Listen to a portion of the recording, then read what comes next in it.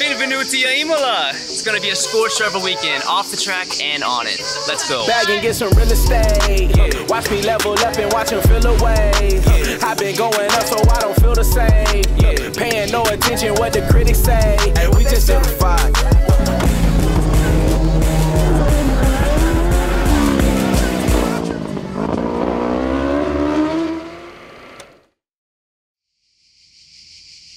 Yeah, you hear these things? Bro, I think I'm gonna hear them over the bike. Man, really excited to get out there and do a couple laps of this place. It's a track I've always wanted to come to since I was a kid, since I was watching races here when I lived in the US back in the day. Got like a really cool natural flow to it, follows the terrain really well, and pretty tight, so that's gonna be something I'm gonna have to get used to, but I'm looking forward to spinning some laps on it and figuring it out. So, I've never been here before. Gotta learn it quick. Hey Eugene, you got some pretty good memories here, don't you? Yeah, you always remember the good times. Yeah. This is where it all went wrong. I had to jump off the thing here. I think 160 kilometers per hour jumped off. Oh. No brakes. Contacted with Alex Lowe's, who's moved ahead of him. Yes, he has. Front mudguard is caught there on Eugene Laverty's front wheel. That is a horrible accident, and that bike will connect heavily. And Loris has got a good memory. I was going to say, yeah, Loris is the reason these are here, right? Oh, there is a replay of the huge crash that Loris Baz had. That has. They were there. His bike cleared it. It's the reason why there's secondary gravel. So this is like normal gravel. You can see the same color, and then this stuff's darker. It's really deep to catch the bike, because his bike just kept tumble rolling and ended up on the track over there. Yikes. All right, well, we'll try not to do any of that this weekend. I think I can smell the rear brake. I'm having to use the rear brake so much. Just everywhere. A lot of, if I'm exiting in first, second gear, it's really is the rear feel on entry. It feels okay on entry, but there's a lot of bumps out there. I don't think it's front or rear. It's just like I hit the bumps and the whole bike is out. Both. Well, because like there's a lot of bumps breaking into Aqua Minerale. There's a lot of bumps breaking, and I'm doing this. And then there's a lot of bumps when I exit like 15, and when I exit here, and I'm getting like just a lot of movement on the rear too, on the throttle. But no, just that last chicane and then the chicane up here, 14, 15. Like just trying to get the timing right, and like trying to brake enough to where I can release the brake over the first curve so that it doesn't tilt the front. Like trying to know how fast I need to be going is like, it's messing me up.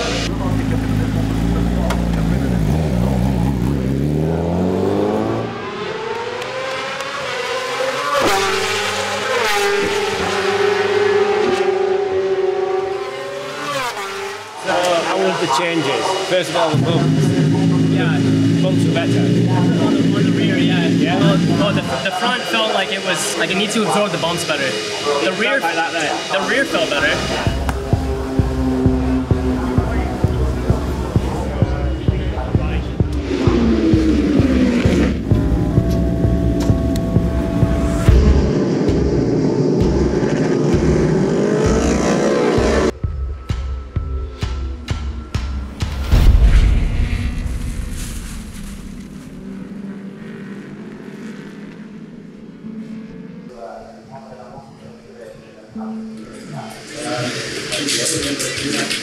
You alright?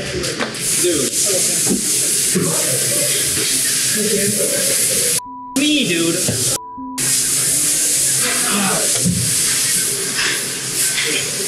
Look, there was a gap, all right? There was a gap from me to Loris, but then when I got there, they were going slow, like they were waiting for a tow or something, or like they were going to wait for a tow. And so I came in there going like way too fast for the speed that they were going. I wasn't going too fast for me. Hang on, man. No, but I just like, man. Don't worry about it. No, just like I feel. I mean, obviously, I hope like Loris said he's all right, but like. Man. Well, I don't know why you get excited. If they'd slow down, then it's not your fault, is it? Well, it looked like they were already.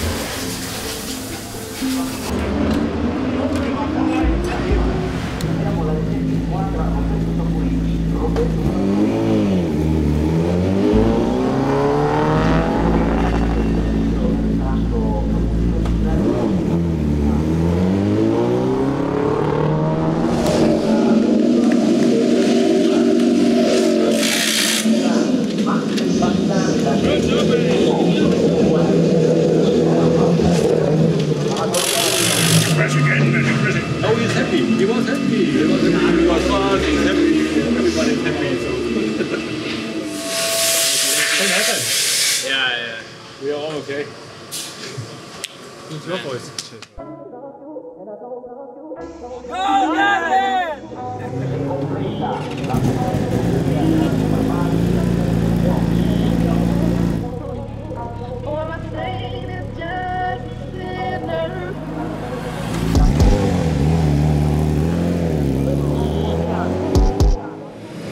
I believe in you always. Doesn't matter what happens. So do it.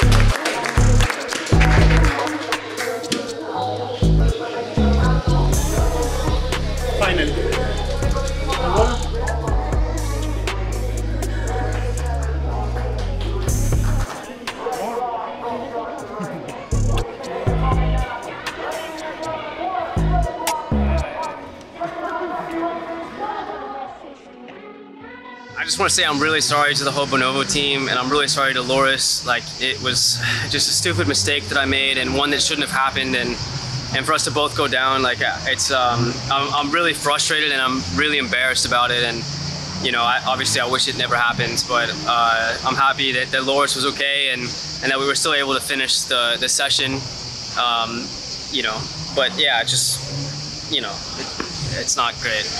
Well, end of the weekend here at Imola, it's definitely a weekend I just want to like close a chapter on and just move on with. I mean, we had some positives, I guess. Like I was in the top 3 in 2 sessions and top 5 in one of the sessions, but I just wasn't fast when it counted, and it's like just, yeah, it's killing me. I mean, we're missing something, and for sure, like, the qualifying didn't help. I'm just frustrated. It's just a write-off weekend, and I'm just frustrated. So I just want to get out of here and just not think about it. Go to Most and try to yeah, try to get going, you know, better again. So yeah, see you guys there.